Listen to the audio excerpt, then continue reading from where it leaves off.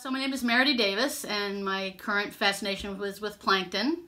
And how I got started on that is a couple of friends from Gus Davis invited me to dinner, and they introduced me to a friend of theirs, Rebecca Welty.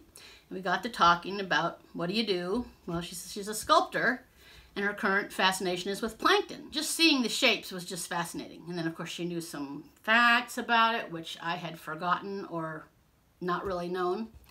So anyway, it just turned me on to the whole world of plankton, which is like fabulous. Yeah, so the banners are the ripstop, and so what I have been doing is making large panels. So on the wall over there, you'll see that's a diatom one, the blue.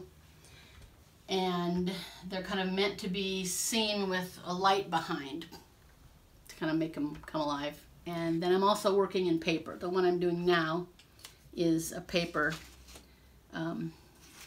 pattern that I'm creating. So I make the original, and then I cut through it, and so then the image will be a positive negative exploration. And this is my raven ones, because I always have to have some kind of a raven thing. Done these 3 mandalas. So that, yeah, so these are all different plankton. This is the little guy that causes paralytic shellfish poisoning.